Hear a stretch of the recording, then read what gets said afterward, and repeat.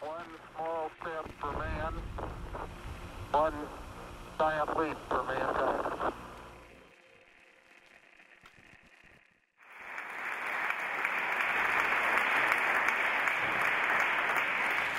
Hello, how are you today? That's good to hear. We're going to do something very exciting together now. We're going to try to defy gravity. And don't be afraid, I know it's moonshot, but it's not the kind of gravity that will make you rise out of your chair. No, it's the kind of gravity that people experience when they work too long in a company and they don't really realize anymore what their tasks are contributing to the work they're doing for the customers. So when you want to realize this or when you want to experience this, just go to the train station tomorrow and you need to observe all of these people who go to work. You will see them like this, none of them like going to work. They hate going there. They don't feel well. They don't realize why they are doing this, probably just to earn some money. And that's making me sad, because our society is organized around work, right? We all go to work. And work is making a lot of the people who go to work unhappy. So there's something wrong with that, and we should try to change that. And personally, I changed jobs myself recently. And in this changing of jobs, you know, then you need to do job interviews. It was something new for me. And one of the questions asked to me by one of the interviewers was, describe me the management experience throughout all of your career that you are most proud of. And it's been a few years, so I had to think for a while. And what I came up with was our Chrysostomus party. When we were 18 years old, we were in high school. We were a group of 60 people. And we managed to organize, over the course of a few months, a whole big event where a lot of people were present, where we had a show, where we had a big party. We even managed to make a profit. We had 300,000 Belgian francs we gained that night. Yeah, very good. And we didn't even fight over who should have the benefits of that. So we managed to do all of that. Yet we were completely incompetent because we didn't have any training. We didn't have any management framework. We didn't have anything, no processes, no leaders, no nothing. Yet we managed to achieve this big thing. And we did it with a lot of pleasure. So to me, that was the management experience. I said, wow, this was the perfect form of organization. If work could be like that, I would love to go to work every day. And in fact, I was very lucky, because when I studied, I was an engineer. When I came to work for the first time, it was in the golden era where there was a lot of money for technology companies. And I landed in a company with 400,000 people worldwide, where work was really play. We could play with anything we wanted. We could invent things. We could put things together. It was all very much fun.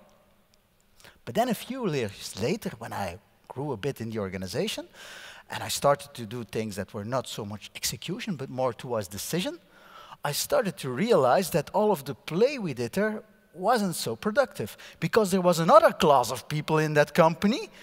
Most of them would call them managers, and they were playing another type of game. They were making decisions, and they were fighting over power, and they were making sure that the right things happened to keep the shareholders happy. And those people, it appeared, often threw away the work I did when I was playing with things, and those were nice things. So that's not so good. So I started to become a bit unhappy and saying, hey, this is not the kind of game I want to play. I don't want to be this big hotshot manager, because all of this management is creating a distance between the people who do the work and the customers who benefit from the work. So this was my first disillusion in my career. I said, well, these big corporations, these big structures, they are not the future of work. This is not how humanity should organize work. But luckily, we came into an era where something new happened. Something very exciting, which we all use today. We came into the era of the internet. And the internet was wonderful, not only because it's a new technology, causing a lot of new possibilities for us, but also because it's a new industry. So you have new products, you have new markets, you have new business models. Everything is new. So this whole internet industry has everything to reinvent how we organize work. And indeed, it happened. When you go to Google, you see slides taking people from floor to floor. That's really nice. You see people taking care of each other. You see people having all kinds of facilities on site. So you see, wow, this is a company. I think everyone here would love to work for Google, wouldn't you? So that's the very best company to work for. Yet when you talk to people who work at Google and who work there for some time, they tell you, well, it has become a bit too big. Maybe we're not the future here. Maybe Google isn't the company we should be working for. Because when you look at Google, or when I look at Google, and I don't know how many of you have visited Googleplex already, I got the impression when I was there that it was very much when I visited, like when I visited the coal mines in Belgium. You know, we had this big industry here in Belgium, taking coals out of the ground to create energy. And how we did that, we put up factories, and around the factories we created housing for the workers, and we created all kinds of facilities to keep them happy, etc. And what I saw there at Googleplex was actually the same thing as what we did to the workers here in Belgium in our factories. So Google didn't really reinvent the management model. They just applied it to a different industry. They have a different set of rules, but it's the same mechanism that is making people unhappy. They're still creating tasks that create a distance between what people do every day and the value that is created for customer. And that's making people unhappy. So my second disillusion was, yeah, Google, Facebook, those companies don't have the answer to how we should organize work in our society. But luckily, and this really was a very good experience, and everyone here who hasn't had the experience yet, I would warm-heartedly recommend it to you. I joined a startup. I created a startup, and I got into the startup industry. And working in a startup is really terrific. It's really a fantastic experience that you can have. When you go to work in a startup, every day you feel like you're changing the world. You really feel like the 2 or the 10 of you, no matter how many people you are, in a startup you get the feeling what we're doing here is fundamentally changing everything in the world. Why is that? Because there's a very short distance between the things you do in the morning and the features or the functionality that your customer is using in the evening. That's what's making you happy. You see the immediate result of your work. So to me, a startup is a very nice organization. It's a very good forum to let people collaborate and have a productive day together. The only disadvantage of a startup is that it's a good organization, but only to find a new business model, only to discover things. It's not a good organization to execute things. And executing things is where it boils down to when you want to grow. And when you want to grow in a startup, you create things like what we know as growth hacking. I don't know if you're familiar with the term growth hacking, but startups used to say, we don't do marketing. That's for the big companies with their big budgets who can buy television advertising. That's not what we do. We work for our customers, and they tell it to each other, and then we have more customers, and that's how we grow. In reality, also startups are competing against each other, and what you see is that they want to compete better. So they start to engage, well, they don't want to call it marketeers, they call them growth hackers, so they start to engage people who introduce activities who are not really beneficial to the end user. If you're sending out mailings to thousands of people to say, hey, we have a new feature, maybe that's not always the optimal experience for the end user. So when you start to introduce these kind of activities, you start to see within the startup culture, and I coached a whole lot of startups, you start to see within this startup the same discontentment and the same mechanism that you see within the big corporations. So also in the startup world, we didn't really find the answer. So where does that leave us? I have 3 disillusions. I have these corporate organizations. Well, that's not really how the future of work should look like. I have the internet companies and I have the startups. Well, to me, there are only a few things that matter. It's not really the organization that matters. What matters to me is attitude. When you can give people the right attitude, I believe they will do the right things by themselves. A lot of people are naturally inclined to do positive things, to do the right things. When you put a call center operator in a call center and you make him take calls from customer, and the customer tells a story, and the operator says, yeah, I really understand you, this is something we screwed up, we'll fix it for you, they will do that automatically. But when you give them a set of rules and you take away their autonomy, they will no longer do that, and they will take the rules for granted, and they will do that. So whatever the form of organization we use to organize work, we need to make sure that people have a degree of autonomy so they can realize the right attitude, and they can gain the right attitude through a culture. So that's something we need to ensure. Our form of organization that we're going to invent needs the right attitude. The second thing, and this is not so easy, you need to ensure that your organizational form has scalability. If you don't have scalability, you can't grow. If you don't have scalability, every new employee that comes in needs to learn the same lessons that the previous employees learned. So you need some kind of a mechanism so to take the lessons that you learned, for example, how should I invoice a customer correctly, to describe them in some way and to transfer them to new employees. So that's something you need to do, introduce mechanisms for scalability. And the third thing you need to introduce, and I hate to say it because I'm not a big fan of hierarchy, but definitely if you want to create an organization where people do productive work, I am now convinced after all these years of experience, you need hierarchy. Hierarchic models didn't appear by chance. If you look through the history of humanity and of history of nature, you will see that there always has been some kind of hierarchical structure. And this is because not everyone is like you, because everyone in this room, you are the thinkers. You work with your head and you think of how shall we do things. You're not the doers. If you were the doers, you wouldn't be sitting here, you would be at work now.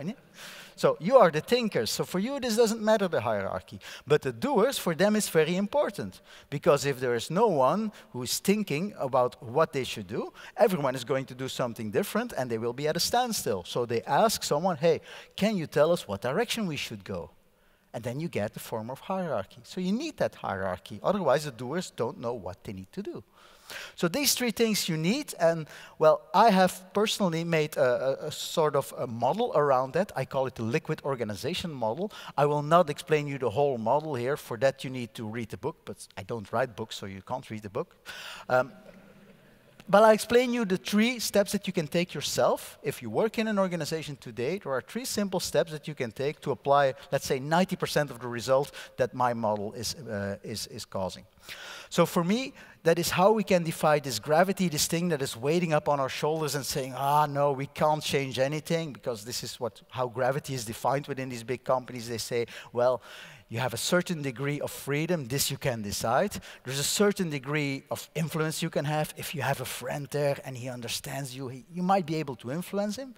But for a lot of things, you can't change them. If you don't like them, just forget about it. They are what they are. That's gravity. Just accept it. And that, to me, is what is making people unhappy. And that is what I want to change in the corporate organizations model. So the 3 steps that you need to do to achieve that, to defy this gravity, the first one is truth-telling. Truth-telling is very simple. I love simple things. You don't need to learn a lot for it. To give you, to illustrate what truth-telling is, when you go home in the evening and you talk about your day, your family will, well, hopefully your family will listen for starters, because a lot of people in management tend to babble on and describe things in a very difficult way. But if they understand what you're saying, they will reply with something like, or your kids will reply, oh, so mom and dad, so all you did actually was this. And you say, well, yeah, if you want to put it that way, okay. So truth-telling to me is just looking at things that are happening within the company through the eyes of a child and explaining it or rephrasing it in a very simple wording. That is truth-telling. To give you an example, the company I work for now, since a few months already, in the first week I worked there, it was a big corporate, it's Proximus here in Belgium, I found myself in a meeting, and the meeting had 5 people in it. And each of them had a laptop with them, a laptop in a meeting, and on that laptop was a PowerPoint presentation, and each of them had studied a tool. And the purpose of the meeting was to select a tool to do innovation funnel management, a certain type of process.